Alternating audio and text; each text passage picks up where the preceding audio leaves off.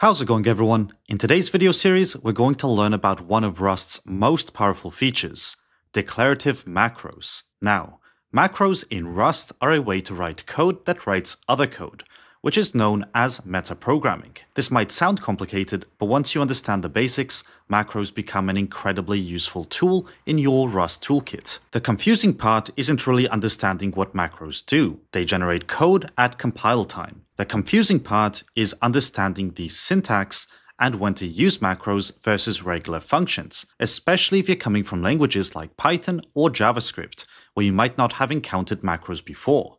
In this series, I'm going to show you how declarative macros work step by step. We'll start with the basics and build up to more complex examples. My recommendation is that you follow along and try modifying the examples yourself. That's the best way to really understand how macros work. Before we dive into the syntax, let's talk about what macros actually are. A macro is a way to define reusable code patterns. When you call a macro, it expands into code at compile time, before your program actually runs. This is different from functions in a few important ways. Functions are called at runtime. Macros are expanded at compile time. Macros can take a variable number of arguments. Macros can generate code that functions can't. And you've actually been using macros this whole time without realizing it. Println is a macro, and so is vector. And even format, which is a macro that creates a formatted string. The exclamation mark is how you distinguish macros from functions. When you see println or vec, you know you're calling a macro, not a function. This is important because macros can do things that functions can't, like take a variable number of arguments. So, why would you want to use macros instead of regular functions? There are several good reasons. The first one being code generation. Macros can generate repetitive code for you. Second, variable arguments.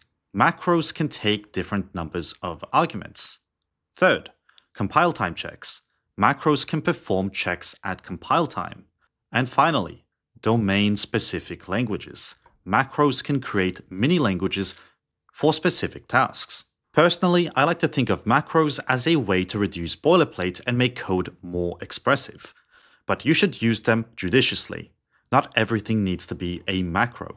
Let's look at a simple example of what macros can do that functions can't. Here's a function that can only take a fixed number of arguments. And we will call it add3. But what if we want to add a variable number of numbers? With a function, we'd need to use a slice or a vector. But with a macro, we can create something that looks more natural. So what we're going to learn how to create is this macro over here.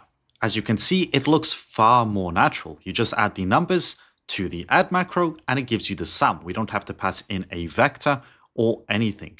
But once again, we're going to learn how to do this in the next episode. So for now, just look at how clean this syntax is, even if we can't run this example. Moving on, I just want to quickly mention that Rust has 3 types of macros, starting with declarative macros. And this is the one that we're learning about in this series. And these are written using a macro rules macro. They are pattern matching based, and they are the most common and easiest to understand. Then we have procedural macros. They are more advanced and written as Rust code, although we won't be covering these in this series. And finally, we have built-in macros, which are provided by the standard library. For example, we have println or print.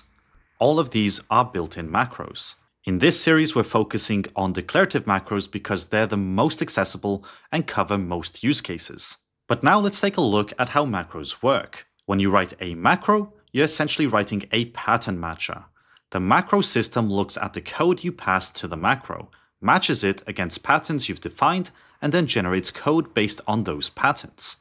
This all happens at compile time, so there's no runtime overhead. The macro expands into regular Rust code, which then gets compiled normally. Let's take a look at a very simple example to get a feel for how this works. We'll create a macro that just returns the number 42. This macro is called answer, and it takes no arguments, as you can tell by the empty parentheses. When you call it, it expands to the number 42. But now let's try using it. So here we're going to create an answer called the answer, and that's going to call the answer macro. Then with that, Does that have to be written above? Is that the first time I have to write something above? Interesting. And now, when we run this, what we should get as an output is that the answer is 42. When the compiler sees answer, it matches it against our pattern, which is the empty parentheses, and replaces it with 42. So answer becomes just 42 in the compiled code. And this is a trivial example, but it shows the basic idea. Macros match patterns and generate code. In the next episode, we'll learn how to write more useful macros with actual patterns.